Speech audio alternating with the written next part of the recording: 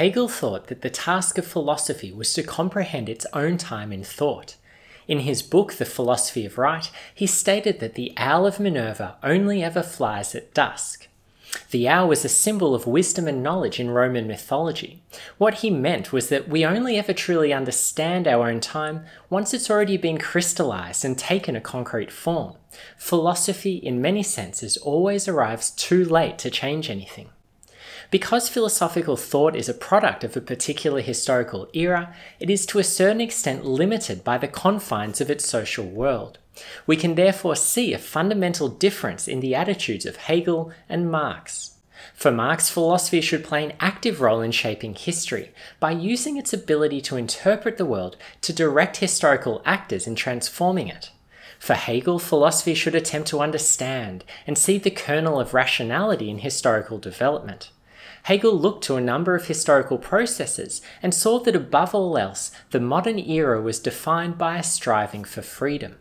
Arising first out of the Reformation and the French Revolution, Hegel thought that the principle of freedom could be given its most adequate realization in the institutions of the modern state.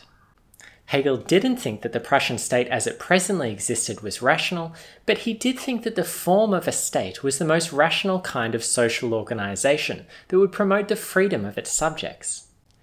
For Hegel, we should live in states not because they allowed us to do whatever we want, but because they provided a superior form of freedom through our participation in rational social institutions and a guidance on how to live a fully rational and ethical life. I'm James Muldoon. I'm a lecturer in political science at the University of Exeter, and this is an introduction to Hegel's philosophy of right.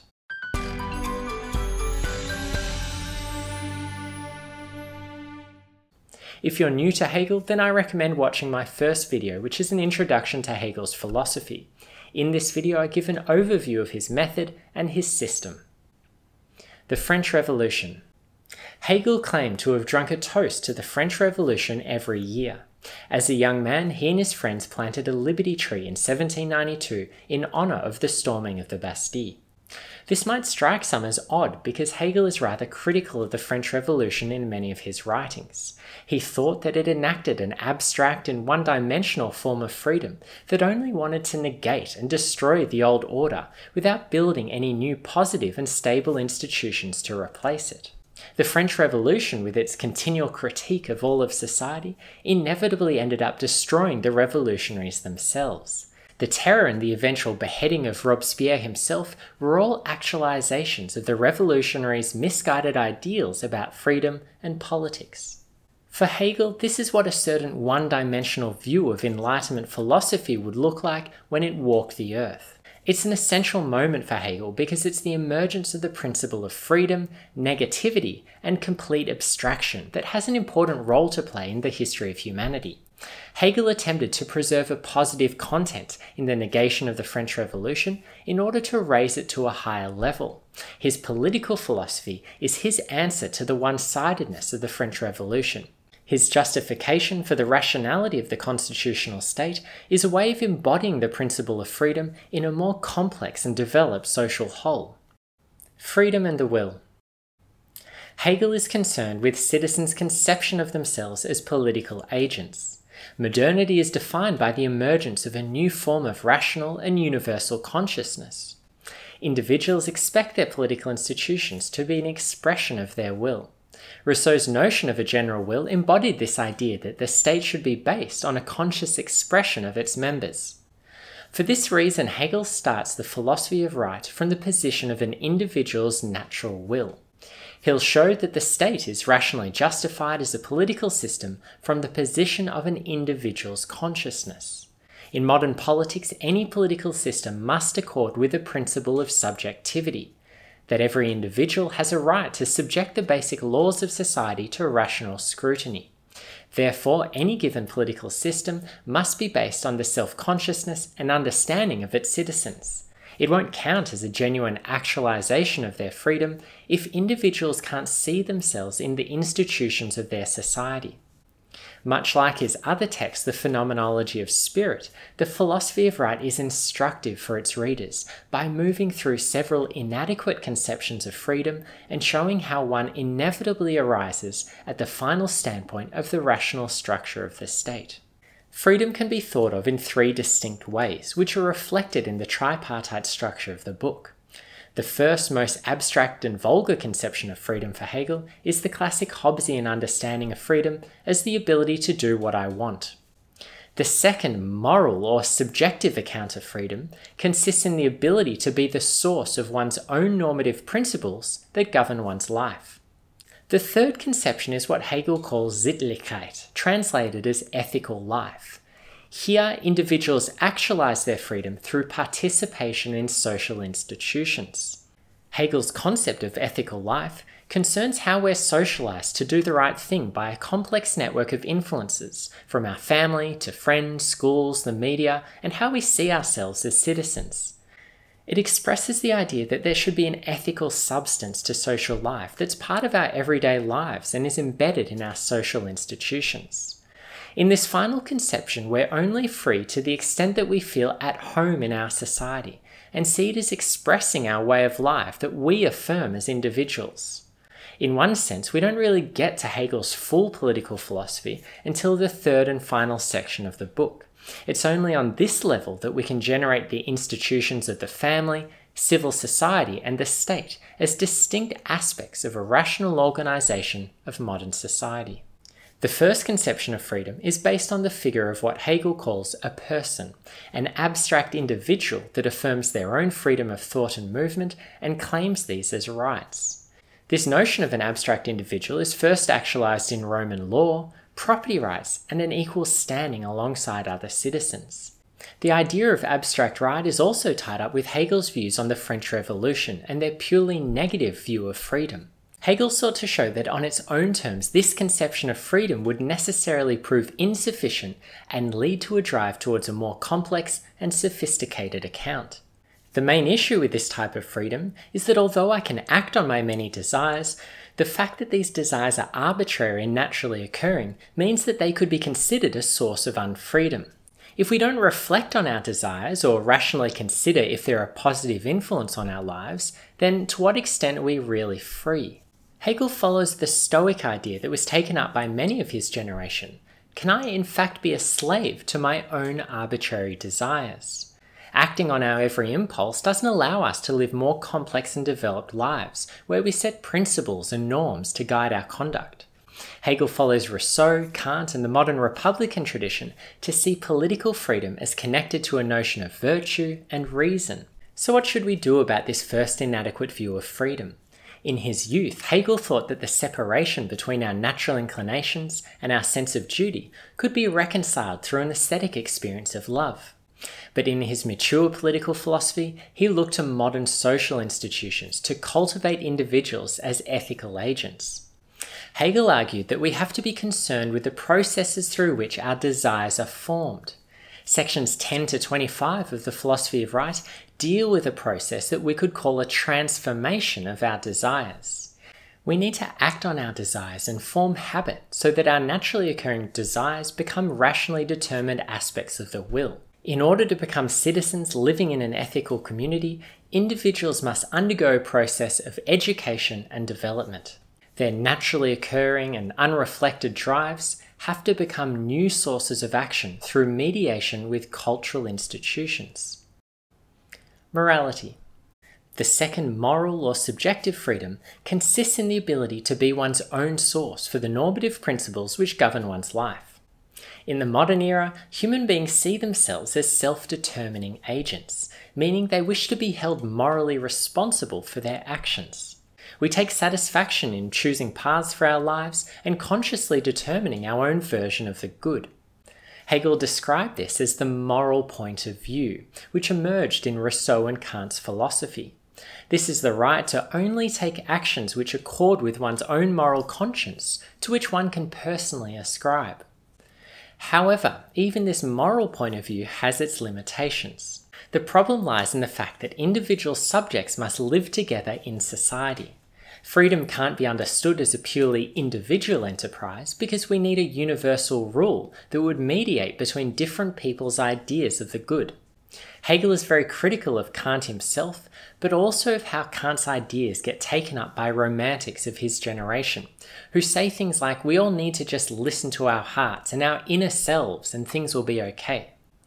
Hegel sees how such a one-sided subjective notion of freedom doesn't solve the problem of living with others and establishing a shared normative framework for society. The moral subject can't be fully self-determining in isolation from other subjects because it relies upon a whole assembly of social institutions to educate and govern it. It's only through taking these into account and the ways in which subjects interact with each other that a more substantive idea of freedom can be determined. For Hegel, Kant's categorical imperative was an empty formalism because it was an abstraction that couldn't say anything specific about particular social roles. Hegel thought that to live a full and rich ethical life, we require the customs and laws of a social community to be truly free. Ethical life. For Hegel, the two above insufficient forms of freedom are incorporated within his highest form of ethical life. Here, individuals actualize their freedom through participation in social institutions. In sections 142 to 157, Hegel outlines what he means. The sections on abstract right and morality are revealed as methodological fictions that are designed to show the impossibility of actualizing a form of social life based on these principles. We can't peacefully live with others if we're either doing whatever we want or just following our own moral law. Ethical life is thus the first real beginning of Hegel's political philosophy.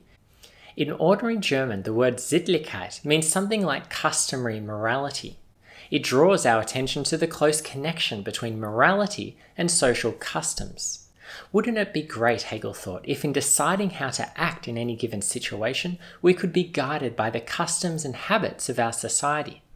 Ethical life represented the embodiment of freedom in the world in two distinct ways, objective and subjective. First, it referred to the rational structure of a society's basic laws and institutions, which should all embody rational forms of conduct.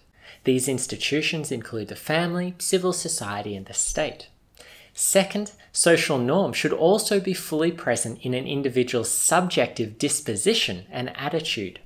For Hegel, citizens should be virtuous and disposed to habitually follow the laws and customs of their community because they see them as rational and an expression of their own desires. This can be a hard idea to grasp because we're more inclined to see the state as something alien that should be minimized and cautiously monitored. But if you think of much smaller social circles and communities where people gather together around things like sports, video games, or the celebration of a subculture, you get closer to the kind of relationship that Hegel had in mind. It's a place where you feel at home, a part of a community, and invested in its basic norms. Just like when you join an online group, new members are educated in the basic norms of how you can behave through observing others and gaining an understanding of the rules. All three institutions of the family, civil society, and the constitutional state form part of a cohesive whole. They're all connected and in a certain respect completed in the final sphere of the state. Each of the three elements has its own logic, function, and purpose. Each sphere represents a different kind of relation among its individual members. The three moments of ethical life can also be understood as three alternative modes of human interaction. In the family, we have a particular altruism towards the specific members of our own group. In civil society or the marketplace, we demonstrate a universal egoism or profit-making. Finally, in the political sphere of the state, we display a universal altruism by regarding others as equal citizens. The family. The earliest form of socialization we receive is in the family. For Hegel, the sphere of the family involves intimate relationships in which our actions are essentially other-oriented. We're connected to others in the family through love, which he describes as a natural feeling. There is an unreflective and immediate nature of this relationship. Participation in the life of the family is about ensuring the mutual flourishing of all family members. Unlike social contract theorists who move from the individual to the state, the family is the natural starting point for Hegel because he sees it as the most immediate and natural form of association. It's also the first point of the development of culture and habit. For Hegel, an individual can never be the initial starting point, but can only emerge as the result of a process of development. In the sphere of the family, Hegel had in mind a traditional, heterosexual bourgeois family unit. A family would be formed through a marriage of a man and a woman when they enter into a monogamous relationship. He didn't agree with Kant that a marriage should be considered as a contract. For Hegel, marriage was an ethical connection and a substantive unity between two people that was qualitatively different from a contract. Marriage involved love, trust, mutually shared feelings, and a sharing of one's whole existence. But nor was Hegel a complete romantic. He criticized his nemesis, the Romantic philosopher Friedrich Schlegel, for suggesting that if we are in love, we can do away with the institution of marriage altogether. The purpose of the family for Hegel was to develop legal citizens and ethical subjects who would emerge from the family capable of holding free property and entering into civil society. Like in the philosophy of John Locke, Hegel thought that parents had a right to discipline and teach their children, but that children were not the property of their parents. Children had an implicit rationality and personhood that had to be respected. But Hegel didn't think that a personal connection of love was a proper relationship fit for all aspects of social life. He was well read in political economy and saw that commercial society involved the development of a complex and indirect system of the satisfaction of our needs. We needed to be able to relate to others in the sphere of the marketplace, not as kin, but as economic agents trying to satisfy our own needs. We would do this in what Hegel called the sphere of civil society. Civil society. Hegel saw that the division of labour, the development of industry, and the increase in production and consumption had dramatically changed modern societies. He studied the British economists and saw how commercial activity was rapidly transforming the world. Individuals participate in the economic sphere as independent agents looking to satisfy their own needs and make profit. They would treat other individuals as a means to their own end and pursue their own rational self-interest. But like Adam Smith, Hegel thought that a public good could be generated out of each individual pursuing their own self-interest. In commercial societies, individual needs would become social needs. This is what Hegel refers to as a system of needs. This is the satisfaction of human needs through social processes of labour, exchange and consumption. Once needs are socialized, the ways in which they can be satisfied becomes more diverse. One is no longer simply hungry, one desires particular types of food to be consumed in particular ways and forming part of certain social practices. Social needs can't be satisfied without the cooperation of others. This generates an all-round interdependence in which one's needs become entirely connected with the needs of others. Therefore, one's own welfare and rights will depend on the rights and welfare of the collective. The importance of political economy in Hegel's view is to see the rationality and universality in the satisfaction of purely subjective needs. The key concept in this process is the mediation of labour or work. It's through work in civil society that an individual gains an ethical consciousness. It leads from an immediate natural standpoint through a series of mediations to a universal standpoint. Hegel thought that labour had an educative function in allowing people to participate in economic life and learn how their own needs were tied up with the needs of a larger collective. We develop a system of law and the administration of justice for the protection of property. Such a system makes explicit the universality that binds people together in an ethical community. Hegel thinks property and the administration of justice emerged out of the sphere of civil society.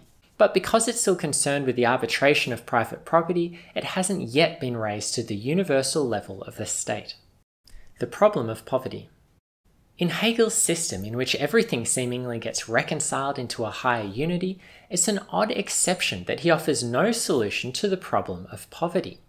He realized that industrial capitalism inevitably creates, as one of its necessary byproducts, an ever-growing mass of immiserated people who are trapped in poverty. The wealthy, he thought, had an interest in maintaining the existence of a poor class, which he called the rabble, whose bargaining power would be weak in relation to capital. The rabble would develop a hostile attitude to the rest of society because they would feel excluded and shut out. He was most concerned about poverty not as an economic injustice, i.e. that some have more than others, but about the negative effects of property on the social integration of individuals. Without a job and a sense of independence and self-worth, individuals would lose their feeling of dignity and that they had an equal membership in the political community. This is why charity and redistribution wouldn't work for Hegel, because although it provides economic benefit, it fails to allow individuals to feel self-sufficient. The rabble for Hegel seemed to be a necessary aspect of commercial society, which is a problem that could only be managed rather than solved. Like in Aristotle, Hegel also thought that there was a corresponding antisocial attitude amongst the ultra-rich. They tended to see themselves as outside of the normal social sphere. The rich and poor alike would come to regard ethical principles of civil society with scorn. As Hegel presents no solution to this problem, these economic inequalities represent a problem irresolvable within the parameters of Hegelian political philosophy. The corporation. One of the institutions that's designed to prevent people from falling into poverty, but does so imperfectly, is Hegel's system of estates and corporations. They closely resemble medieval guilds, and are as a result an unusual aspect of Hegel's system, given that the developments in capitalism meant that guilds were less and less important. But Hegel believed that some form of workers' organisation would be necessary. This organisation could provide resources and assistance to workers, and it would be able to mediate between workers' claims and the universal state. Corporations would admit members in accordance with their objective qualifications and skill, and they would be designed to protect them against particular contingencies and provide them with education. Hegel describes these corporations as like a second family. If for Hegel the family is the first ethical foundation of the state, then the corporation is the second, as it's based in civil society and is universal in nature. There are three main estates in Hegel's society: the agricultural estate of all the farmers, the trade and industry estate of industrial workers and craftspeople, and finally the universal estate, which are the bureaucrats and public servants of the government. It's at the universal and rational level of the bureaucracy where the power in Hegel's system lies. His society is one administered by a class of public servants, whose office is open to all based on talent and should run the state in accordance with universal principles of reason. Because the end or purpose of the corporation is universal, it acts as a mediator between civil society and the state. It's the bridge between the individual's particular interests and the universal interests of the state. The state. Unlike in liberal political theory, the state isn't viewed as a neutral upholder of the rule of law and protector of individual property. Rather, it's something that transcends the partisan positions of the individual and embodies a universal concept of the shared norms of society. The state to Hegel is universal altruism, a mode of relating to others not through our self-interest, but out of solidarity of other human beings living in our community. It's a political sphere of the public realm where legislation is framed and executed in accordance with a shared conception of the good. The diversity of citizens and their different positions within civil society is incorporated into the state by integrating the particular wills of individual citizens into the general will of the state. Individuals are capable of embracing the ends of the state as their own only if they're able to experience their roles as citizens as a source of their own identity. The state provides all citizens with this shared sense of a universal project. Law doesn't feel like an external imposition, but as an expression of each individual's will combined in the institutions of the state.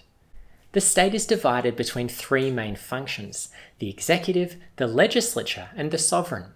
The legislature is comprised of elected representatives from the different estates. As the estates of civil society group their members according to their common interest, and as the deputies elected from the estates to the legislative bodies give voice to those interests within the deliberative processes of the legislation, the outcome of this process should give expression to the general interest. The final say on this process for Hegel has to be given by a monarch. Hegel stated that the monarch's job in reality would be to simply dot the I's and cross the T's. It's the role of the legislature to diminish antagonisms and disagreements and reconcile society's different interests. The monarch is the mere symbol of the unity of the state. Hegel opposed any attempt to invest the monarchy with the reality of power or to ground its position on any kind of legitimist argument. Hegel goes on to describe how the state would interact with others in the sphere of international relations and how it would progress in world history, but I don't cover those aspects here. One of Hegel's major philosophical problems was attempting to reconcile the basic divisions of modern life between humanity and nature, humanity and God, and individuals from each other. All of this was caused by the rise of the physical sciences, a division of labour, and modern rationalist philosophy. His earliest ideals were largely those of German classicism, which included a dual concept of harmony within each individual and between individuals in a community. The idea of human subjects needing to find satisfaction and to feel at home in their world has a special place in Hegel's political thought. For Hegel, the state represented a sphere of universality in which individuals could not only live freely, but could also feel recognized as equal members of a community and reconciled in their social world.